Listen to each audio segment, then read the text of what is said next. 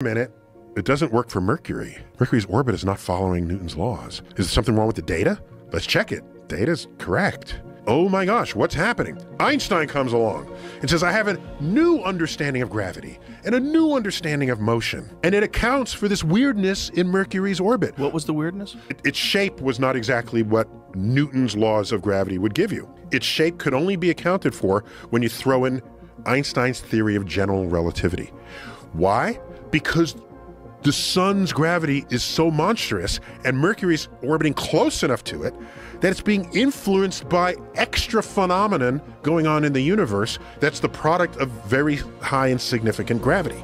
Newton's laws don't stop working where they used to work. Apollo to the moon used only Newton's laws because Einstein didn't matter at those scales. The moon and Earth and rockets, we're not going fast enough for any of that to matter. But when you start going fast enough, you cannot use Newton's laws. You have to use a deeper understanding. If there's any planet that is terraformable, it would be Mars. The reason to do it is not to protect our species in case an asteroid comes and hits our Earth.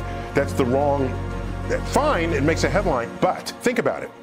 If you have the resources to terraform Mars and ship 1 billion people there, you have the resources to deflect an asteroid from Earth, right. Okay? According to our known laws of physics,